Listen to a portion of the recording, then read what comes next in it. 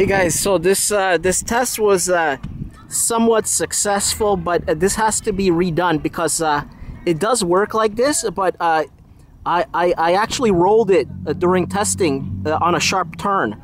So all these baskets have to be at least down as far as possible down because it's too top heavy. So there's almost no weight in here, just a couple pieces of metal, and that caused it to roll over because the weight is too high up on the trailer. Also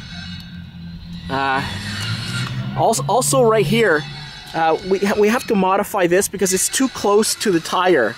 So it works like this, but on uneven terrain, that's gonna probably hit the tire if you like go down maybe some uneven terrain.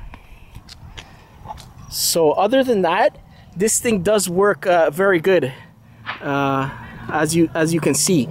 And right now, even without that green basket, if you load both these baskets, it's not going to put any weight over here because it's actually going to tilt up, just the way it's the balancing is. So the most of the weight, as you can see, is hanging behind the back wheels. So we have a basket above the main wheels, but even just the way the frame is built, it's kind of brings the weight further back. So that could affect the handling too. So in order to make this better, we need to lengthen this shaft over here to make it further back and bring the load down. So that'll be the next next thing I might do here. Okay guys, thanks for watching. Have a nice day.